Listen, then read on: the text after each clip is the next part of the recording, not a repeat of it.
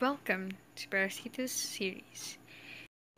In today's video, we will look at the morphology, life cycle, symptomatology, treatment, prevention, and control of Gnathostoma spinigerum, also known as larval migrans profundus. Gnathostoma spinigerum is one of the leading causes of gnathostomiasis in East and Southeast Asia.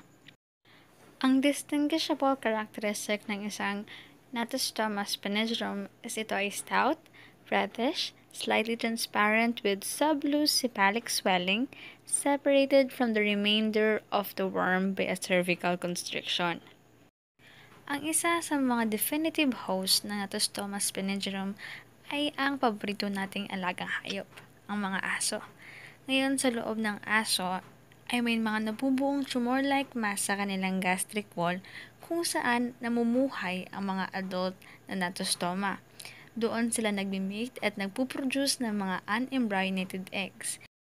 Ang mga itlog na ito ay dadaan palabas ng opening ng tumor-like mass na yon hanggang sa makarating sila sa pupo ng ating mga alagang hayop. Ang mga itlog na ito ay mag-i-embryonate sa tubig at mapipisa at lalabas ang mga first stage larvae na siya namang makakain ng mga tinatawag nating copepods, which is ang ating first intermediate host. Sa loob ng mga copepods, magmo-molt twice itong larvae at madedevelop into an early third stage larvae. Ngayon si copepods at ang ELT larvae sa loob nito ay mai-ingest ng secondary intermediate host, which is usually isda or palaka.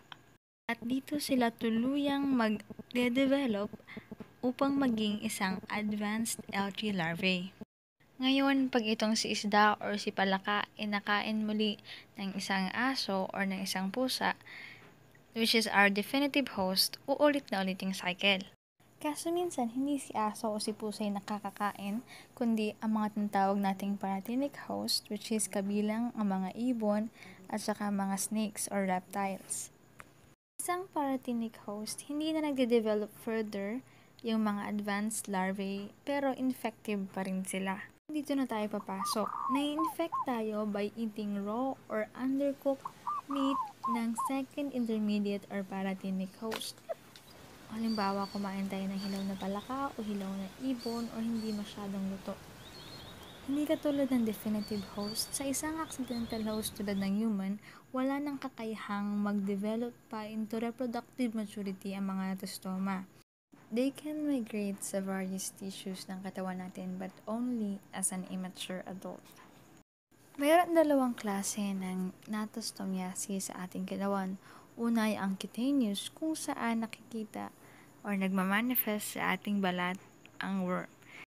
Mayroon din tayong tinatawag na visceral gnathostomiasis kung saan kabilang ang pulmonary symptoms, gastrointestinal symptoms, genitourinary, ocular, auricular, and symptoms in our central nervous system.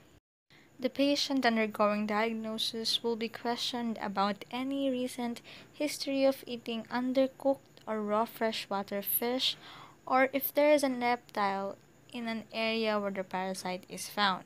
Serology of blood and cerebrospinal fluid for CNS is also involved. Now for the treatment, gnathostomiasis larvae in the skin are removed surgically.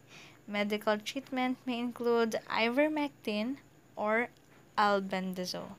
Avoid contracting Gnathostoma spinigerum.